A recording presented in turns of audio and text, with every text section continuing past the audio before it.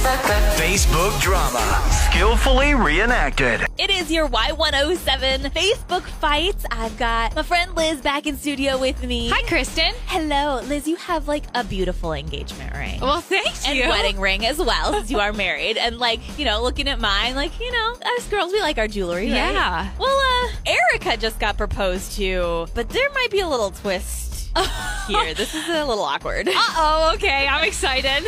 All right, go ahead. Y107's Facebook fights with Kristen.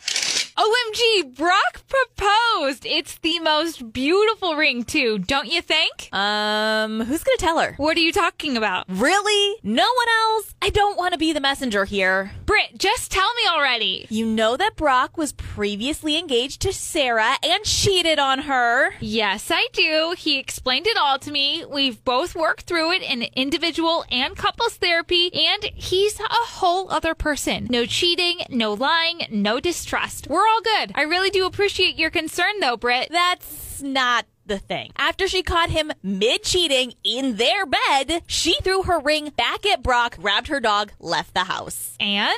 That's the exact same ring Sarah threw back at him. No, it's not. He told me he gave it back to her after a little bit of therapy. The idea was that he cheated, so she deserved the ring to keep or sell or do whatever with. Yeah, no. He lied to you. Here's Sarah's OMG I'm engaged picture. Looks like the same ring to me. That.